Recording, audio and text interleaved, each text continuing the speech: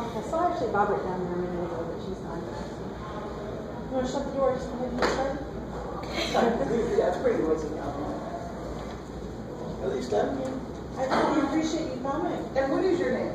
Corwin. Corwin Sorley. It's all like a sword? Yeah, it's just a part of L-U-I. And what are you studying? I'm an accounting major. But it seems like all my friends are eating my pictures. We had an accounting major who was a very good econ student graduated 2 years ago. Yeah, I think Ronnie is another one. Ronnie Mason, yeah. Okay, tell us what you have to share today. I want to hear. Well, you all know me, but I'm Isabella Mastropalo. I'm a senior at Lake Erie College. I am studying Equine Facilities Management with a concentration in Therapeutic Horsemanship. I also recently just got my PAS certification. I never told you. I'm not sure I knew that happened. Yeah. That is an incredible accomplishment. 3 weeks ago. Awesome. I was wishing for it. And then I called her and I was like, yes, I did.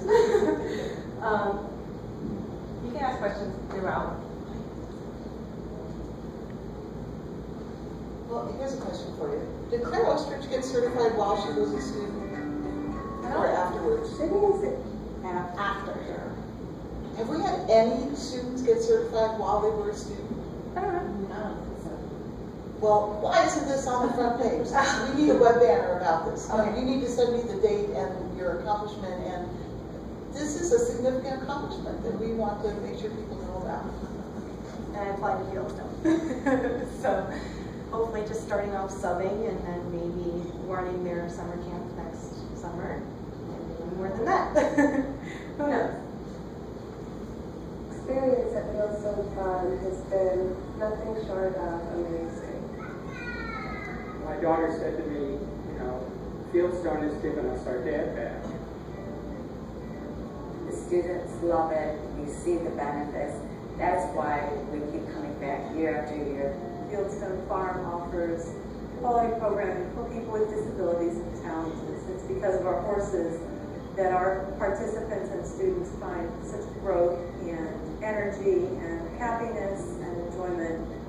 To have Charlie riding at Fieldstone Farm is wonderful, and just for him to be able to learn to ride, hopefully independent, be able to take care of the horses, it's just great confidence builder.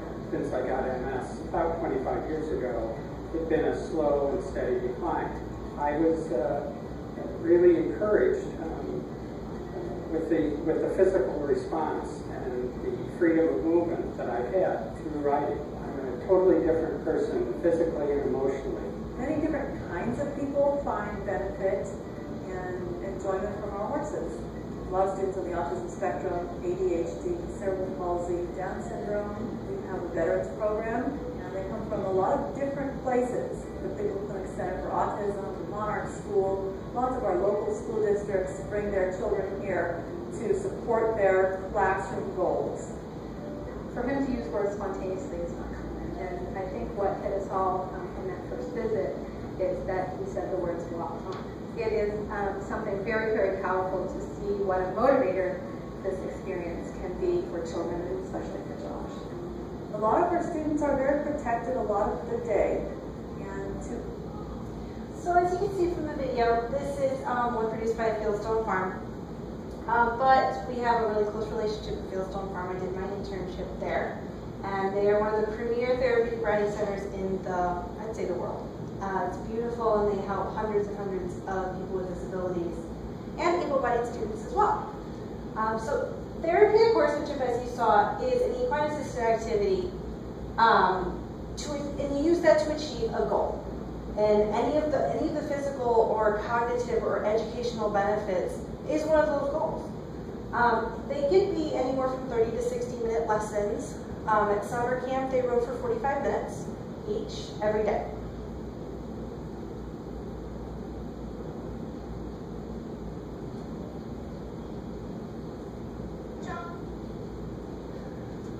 So there are, like I said, a lot of benefits that can come from therapeutic horsemanship. As an instructor, we are using the horses to create these benefits. However, they're not our initial goal. They just are the things that come out of the riding. So as you can see in this video, this little girl, we've actually seated her backwards on the horse. It gives her more wide base to sit on.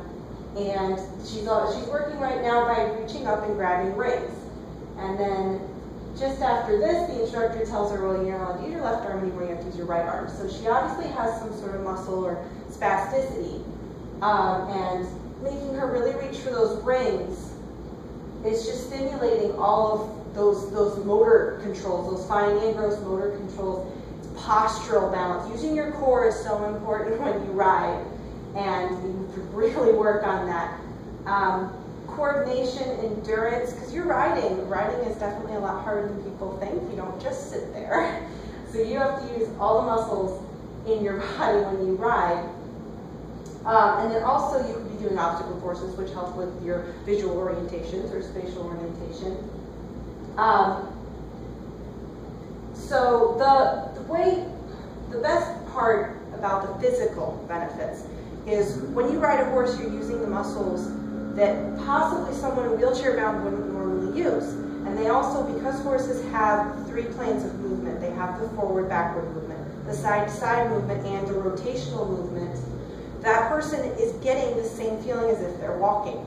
So if they are using crutches, or they have MS like you saw in the video of David, he cannot walk as we would. But with the horses, it really, really helps them. So for the educational benefits, just from 8 pieces in an arena, you can get an unlimited number of possibilities for your students. You could do color recognition. As they walk in the gate, after they've mounted, you could say, stop at every cone and say something that's the same color. Or starts with that same letter. So blue, yellow, orange. I mean, just with 4 cones, you can get so many different verbalizations or color and shape recognition. What shape is the cone? And then there's also dressage letters around the outside of the arena. And in some therapeutic centers, they have the whole alphabet along the side. You can have them stopping and saying a word with the same letter. I mean, but really, just with a couple of things in your arena, you can achieve so much learning.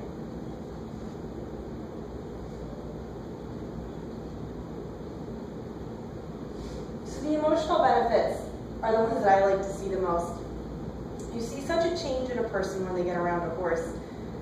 I mean, and also the horse has changed too. My miniature horse that I've used before, I've taken to churches, and she once played the donkey in the Christmas story. But she has a bit of an attitude, but when she gets around the kids, she just melts. She comes up right to a boy in a motorized wheelchair, puts her head in his lap, and just stays there, and ends up playing with his wheelchair, because it's fun. We thought she'd be scared of it. But as you see in this video, these are adults, so it's not just for kids. A lot of people think we're just helping kids with disabilities. No, it's everyone. You need to keep up that movement, because if someone gets older and they're not using their muscles, they deteriorate. And the adults need it too. It's also very scary. You get some of these kids that think, I can do this, and then they get up there on some of these strapped horses, and it's a long way up. And it's a very humbling experience. I've taught many group lessons, and you can have 5 people in a small arena at once, and that means the riders have to constantly be aware. Who's behind them, who's in front of them, is someone coming up beside them? What is my horse doing? Am I coming up too fast on someone? Should I circle? There's constantly having to be decisions made. Each student has a goal, and each lesson plan has an objective. And there's just an extreme amount of empowerment. Even if your rider does have a leader or a sidewalker or 2, there's still that ability when you say, turn your horse to the left, and if they pull that rein, that horse is going left.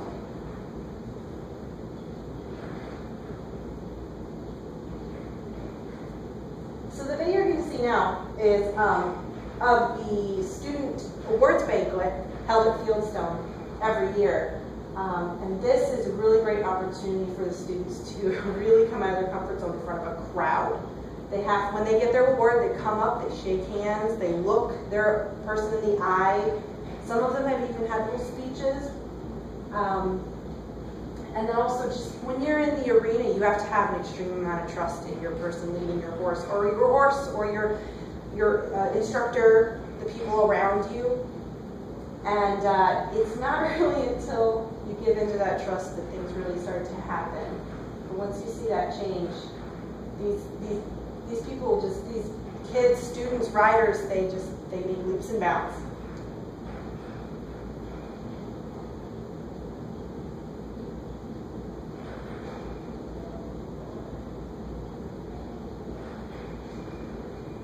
So like I said, I did my internship at Fieldstone this summer.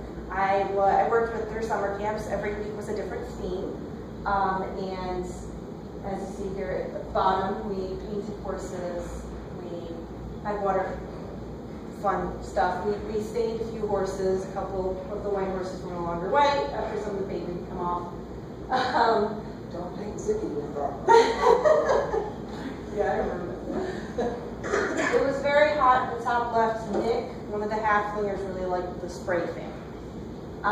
But I can honestly say that this summer changed my life. I knew I wanted to do therapeutic horsemanship the rest of my life. I knew, but I never knew how much